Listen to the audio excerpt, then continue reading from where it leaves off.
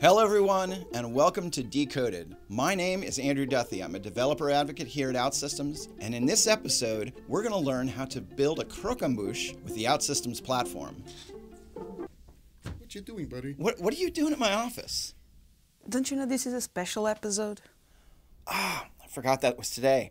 Welcome to a special edition of Decoded, in which you get to meet the personalities behind the videos. Let's get started.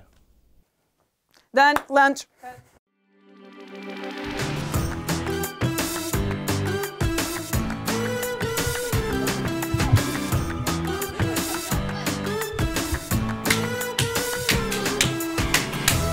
Action. So we're here together. This is the team that puts together the Decoded videos and our boss, Vera. And we're going to take some random questions. This lovely fishbowl has questions that we have not seen yet. You don't need such a big explanation. People just want... Okay, Miguel, have you met me? Over-explaining is kind of my thing. Yeah. I actually realized I may need to get my glasses because, no, actually I can read that. All right, the question is, what is your favorite coding snack? Anybody want to answer that one? I don't have one. Okay, that's a dumb question. We're getting rid of that one. I like Let's try chocolate and again. coffee, so Okay. it's my snack. Fair. Well, you answered, Okay. so you get to take the next question. Thank you. Tabs or spaces? Tabs. We don't use them, so it's Tabs. Yeah, that's a stupid question. What we does don't that use. mean in a low-code context? Tabs. Well, actually, I've been playing with Python a little bit recently. Tabs. So tabs. actually, all of it annoys me because a language that uses white space to denote functions. Just decide. How do I know if I'm looking at the screen? I don't know if it's tabs or spaces. Tabs. If I'm a copy-paste developer. Okay, both. Tabs, Why are you telling me mouse. what I need to? It's mine. It's mine, not yours. Okay. Is it me? Is it me? You can go. It's you. What repetitive task were you able to skip by using OutSystems? Oh, that's a good one. Oh, can I? Of course. My favorite thing that I don't have to do when I'm using OutSystems is parsing JSON. Like the bane of my existence as a web developer is, okay, there's a bracket in the wrong place or a semicolon in the wrong place, and it all blows up. And it's like, no, I don't have to worry about that very much anymore, especially when I'm creating REST APIs. That's a nice Yeah, one. I vote for that too. Yeah, that's a good one. That's a good one. But, I would say like authentication screens, right? It's always the same, right? Username, password, then you have the flow. Boilerplate. Yep. Yep. Goeie doen. Sure. Go.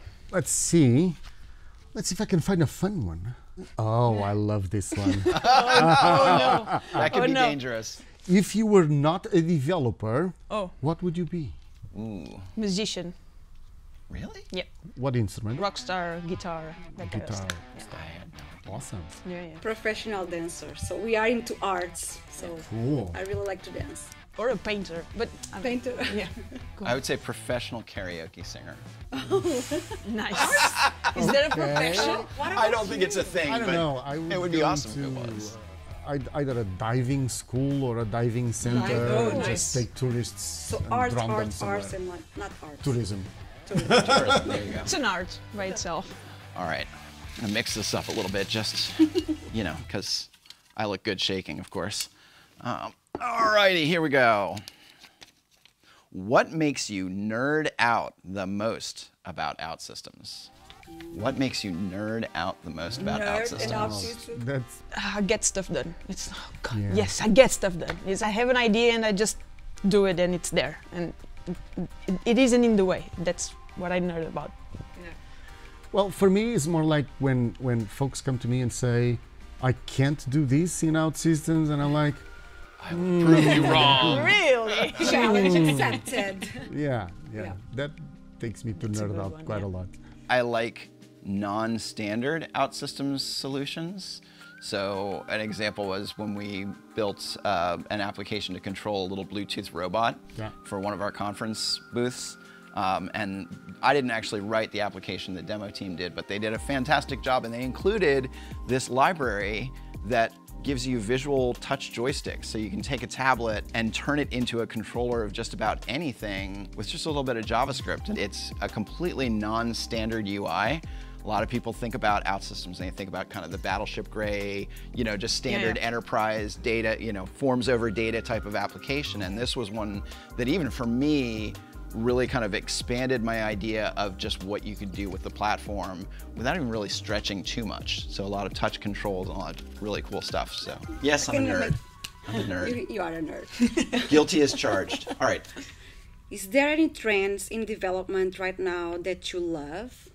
Oh, yes. Go ahead, Rui. That sounds like a Rui question.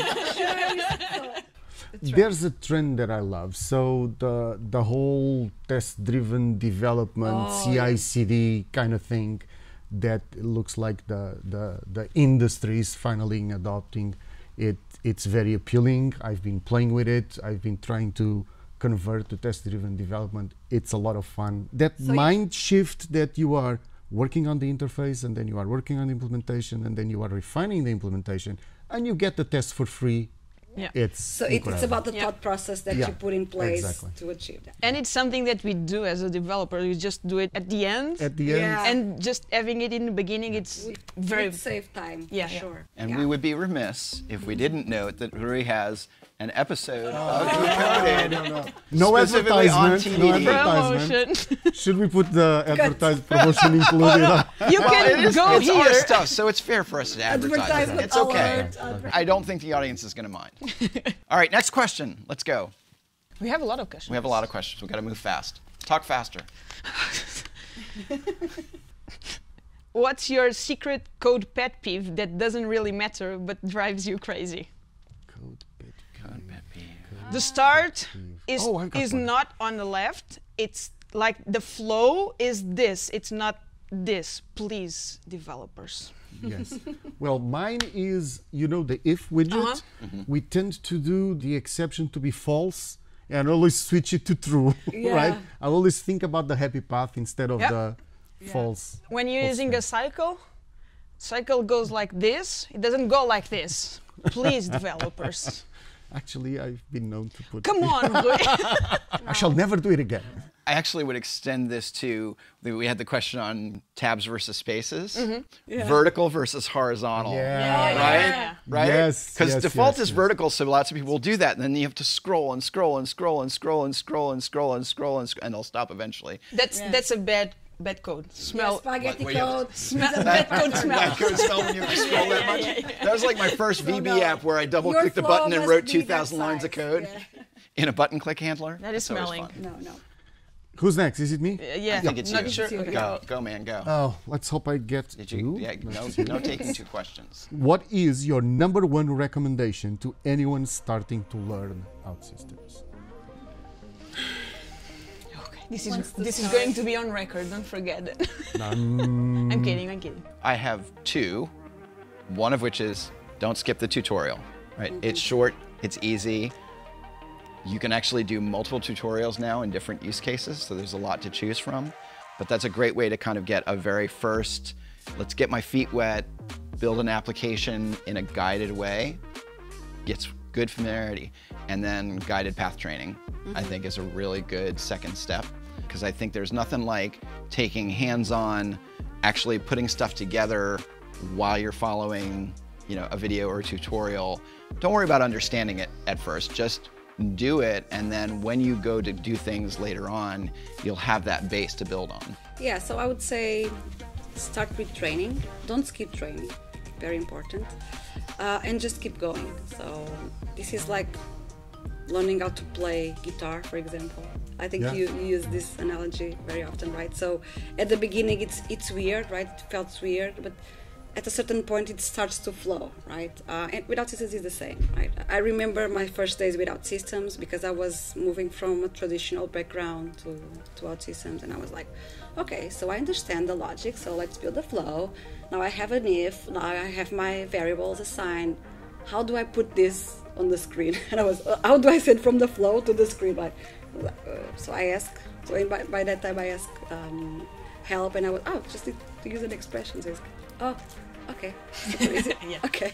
That is. So ask for help and don't skip training and keep going. So that's my recommendation. For example, for people that don't come from a technical background, because all of us come from one, probably just understanding the basics of programming, and I'm saying databases, what is a database, what is the purpose of having a database, what is logic, because you said you looked at the logic flows and you just went with it. Some people don't know what that is. So if you don't come from a technical background, at least get that foundation, and then programming is without systems and you'll be fine.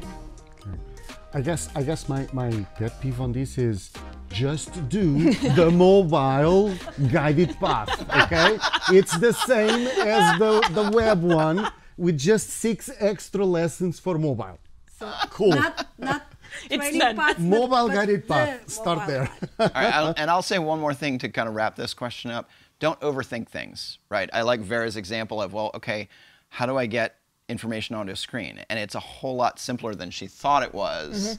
And when you overthink things, when you kind of try to figure out, well, it must be complicated, so therefore I must need to do this, this, and this, when really it's just one simple thing. So don't overthink things. Nice. All right. That was a nice one. Oh, okay. Okay. This is going to be the most brilliant question ever, except it's upside down. Are there any coding podcasts that you listen to? Hours? No? Oh, that's it? That's it. Predictions. Ooh. What prediction do you think is absolutely wrong about the future of development? Ooh. Yes, rapid application works, low code works. We are not going to be replaced by machines. Developers will not lose their jobs, not for another 100 years. Low code is about automation, and you mean that it's not replacing developers' job? Yes. What do you mean by that? Well, because someone has to command the machines anyway, right? Okay. So if you're deciding to be a developer or considering to be a developer, you will have a job for your next few generations. So your grandchildren will have a job and whatever. Developers are not going away for the next century or something. Yeah. And low code is here to help. That's essentially it. And I think that that's a good point, because I think that there are lots of people who want software development to be about reducing the problems that it solves to neat little boxes. Yeah. But that's not the case, right? So you can start with an application that is not, 80, 70, 90% of the way, but that last 10, 20, 30% is where the value really lies, right? Because it's the specific things that an organization needs for their business problem that you can't make a generic solution to it, right? If that was possible, we would all be using off-the-shelf software for everything. That's what makes the difference, right? Right. The question is, like, how much time do you have to spend doing that 10, 20, 30%? And those of us who work in low code would say, naturally, of course we'll say it, that you want to spend less time on the plumbing part of that, because some of it's always going to be plumbing, and more of the time adding value, solving actual problems. So I think in terms of predictions, I do think that the whole Web3 thing is so over the top right now. It's very I knew you it's had an crazy. opinion on that. So. Well, you see a lot of things, like you hear about the whole decentralized and nobody's going to have control.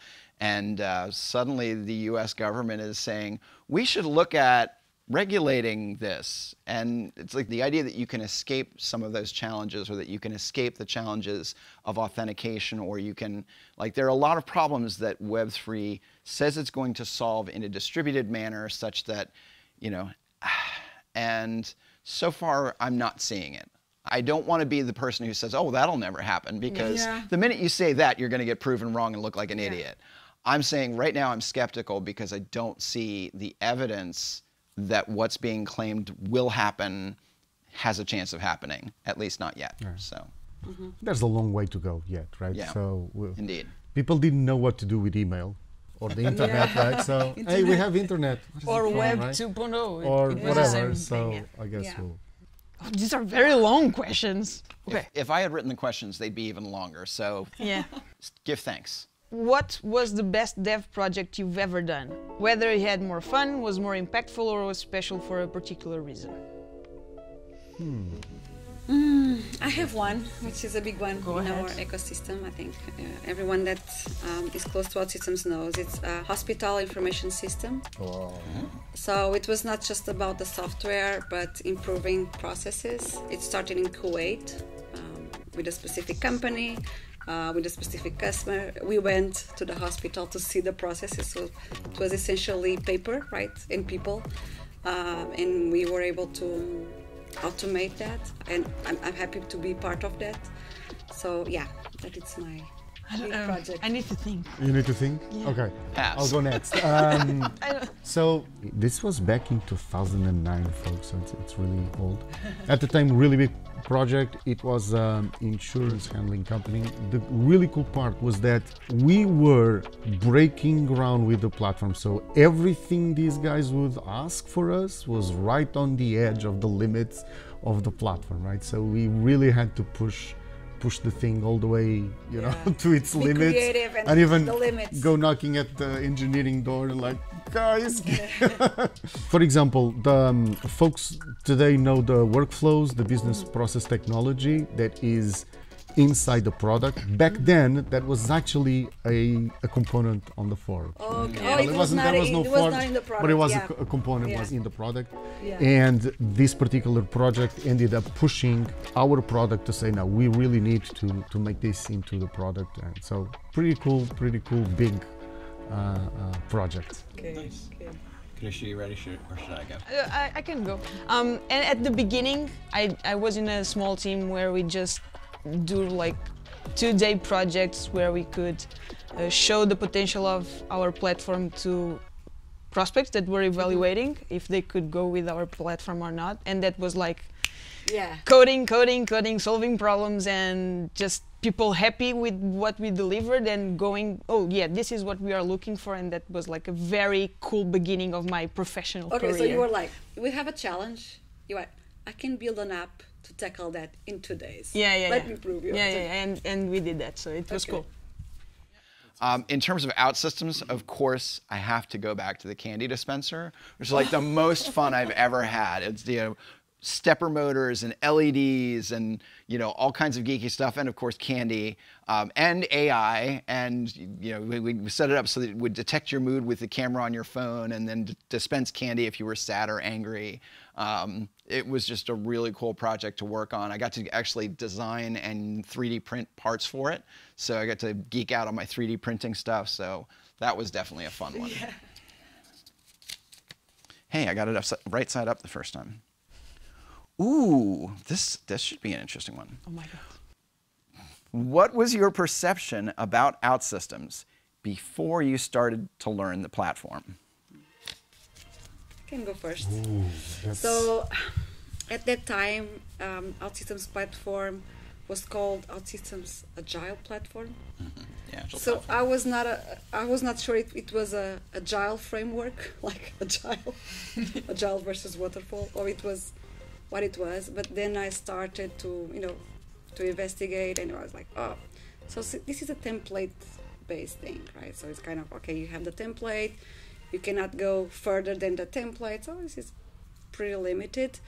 It kind of accelerates the interface, right? You building the interface. Yeah, it sounds cool, but yeah, this is a black box, right? This is something that you cannot control, you cannot extend. So to me, it was something that very limited, right? So, and that was the challenge because okay, but I would take a look, right? I will give a chance to learn this, and after a bit of a struggle to learn and to change the mindset, I was like, oh my God, this is much more than template. So yes.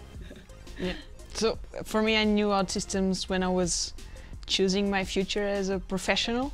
It was in university, and I knew at the time that I wanted to be in technology, but I didn't want to be a programmer because I learned a lot of programming languages, and none of them was like, I just, oh God, I don't want to do this the rest of my life. And then OutSystems was there, they presented the platform, we went into a workshop that Vera presented. and I remember telling her that please take me now to OutSystems so I can do this every day, and here I am. This was me evangelizing in universities. Back in the day. Back in the day, yeah, back in the day. So I did one thing right, which was I brought Vera's Cristiana. best catch, for sure. That's it.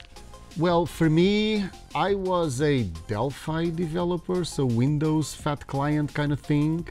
And then I switched jobs and went into Oracle databases, SQL administration, PL Sorry. SQL. I'm and very all that sorry. Stuff. And I was wondering, you know, like, I really need to get into web development, right? So back then, it was the platform version 3.1. And I was like, this is amazing, you know. You know, I was immediately sold, right? Immediately, I was like, wait a second, I can do this like this. So it was like, let's go. So I went back, spoke with my bosses back then and said, hey, I want to become one of these. They kind of challenged me. There's some certifications online. It was just a few tests.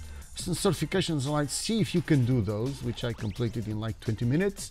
And then I'm in. Let's get started. And then soon after they gave me a project. So that was pretty cool. Super cool. Nice. Yeah, but I had no reservation. It was like I was just amazed what it could be done, and hey, I'll figure it out in the meantime. Yep.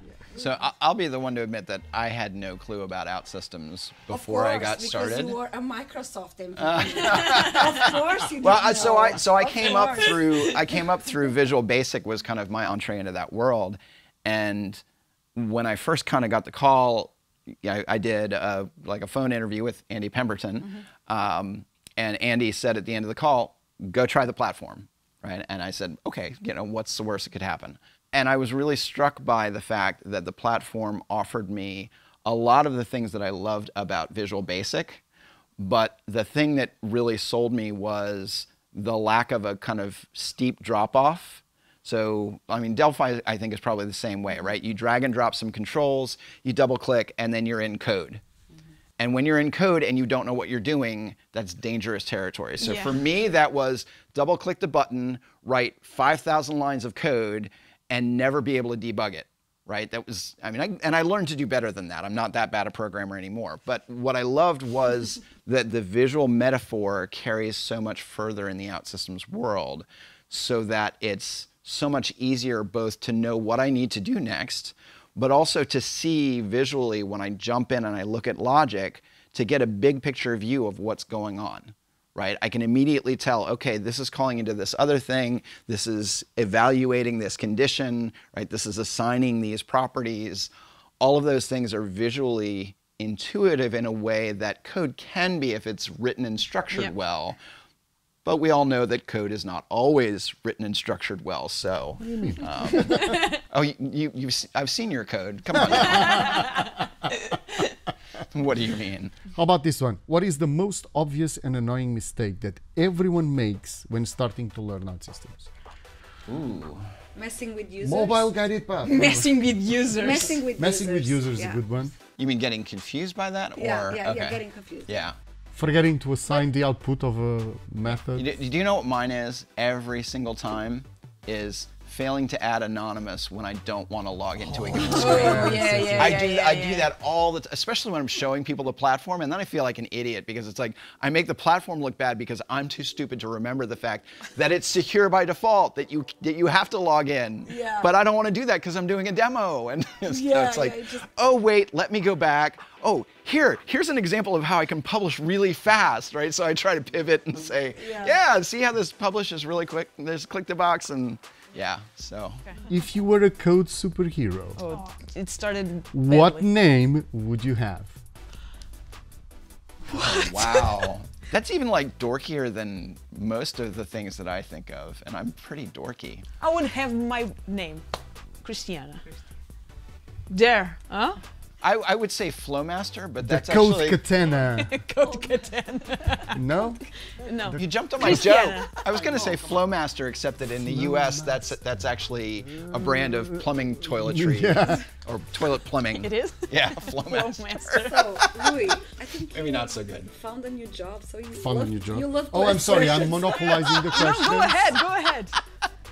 All right, front end or back end? Front end. Both. Front end. Both. I'm a front end person. So I was always more interested in the front end from a web development standpoint in ASP.NET, but with OutSystems both, because I don't feel like there's as strong a dichotomy, if that makes sense. It does. Like I feel like we can do both. I think more backend. Backend, yeah, you are a backend. Yeah. Here we go. Speed round. How does the OutSystems community influence our work?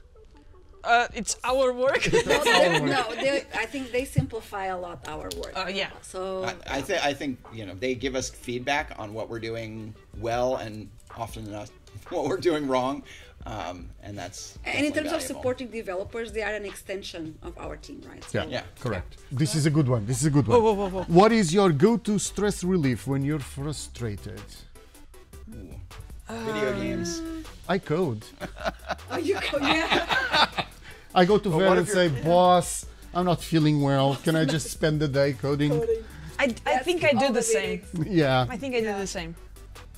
So coding is our escape. Yeah. From reality. What OutSystems community initiative inspired you the most? MVPs. Initiative. Woohoo. I think the build for the future was kind of on my heart. No, How about you? Yeah, it was a good one. Are there any trends in development right now that you hate? So I will. Wait, besides I will jump. Web Well, 3. no, not just Web3. Like, and this is what I'm really passionate about. I am so tired of the complexity that has crept into the JavaScript world. I think that there's way too much. Like, let's make things super complex so that only people who are brainiac gurus can handle it, and even they really can't. And version after version after version, like chasing after versions of JavaScript frameworks is about the dumbest waste of time that I can think of. Am I being clear here, right? Hopefully I'm not being too subtle, because I hate that.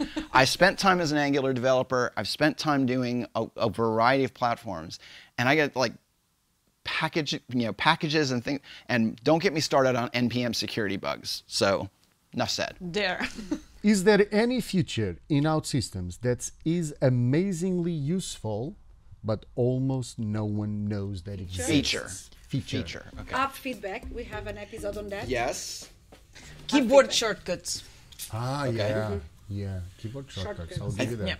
I'm not convinced that this one's not known, but it may not be as well known as it should be, which is the ability to scaffold data based on Excel spreadsheets. And I would say, like, I caveat that in that I don't necessarily think that it's great for building an actual application, but when you need to prototype something quickly, getting a set of data together is pretty challenging. And I can say to somebody else who's not a developer, give me a spreadsheet that represents the data that we need to model. They give me that, and I can have a prototype ready in minutes. And that is super powerful. Indeed. True. Indeed. So now, for the grand finale, drum roll please. What kind of music do you listen to while developing, and why? Progressive chill out. That's cool. That's actually like, cool. Like accelerating. Right? Enjoy, like. I started Punk with the rock? heavy No. metal, Punk rock? No? punk rock, but it really depends on what I'm listening. I don't have a specific genre, so yay. So I'm definitely somebody who, like, I don't like to listen to stuff with lyrics while I'm working on something that my brain needs to be engaged, because it can be really distracting. So for a while, I was into a jag where I was like listening to the Tron Legacy soundtrack over and over and over. I mean, it was almost to the point where I needed help, but it really, I love that soundtrack. And apart from there's one part that has spoken word, it very much was good at getting me in the groove. So. Okay. Yeah, I've got kind of an eclectic taste. I tend to go into the 90s, something from Seattle, with the grunge bands. Pearl Jam. Or Pearl Jam and so on. I also Nirvana. do some of progressive rock from the 80s, but yeah. So, Nice. so prog rock, like Yes, or Yes, Emerson, Lake and Pink Palmer? Floyd, that kind of stuff. Nice. Cool. And that's it. You want to close? Sweet. Well, Thank you all for being open to being interviewed and answering the question. This was fun. Thanks. Shout out to our wonderful video team who are behind the scenes making us look better than we possibly could. Should we take pictures of that? Yeah, let's get this selfie going.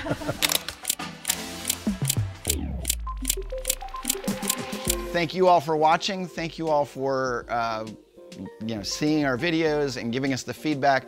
We always want to hear feedback on the topics you want to hear, so hit us up in the comments with what you'd like to hear next in terms of quick hits episodes, anything you want to hear about, please let us know, and we'd love to get that feedback. And thanks again, and we are out. Don't forget one thing, go build some apps. There we go. Cheers, everyone. Bye.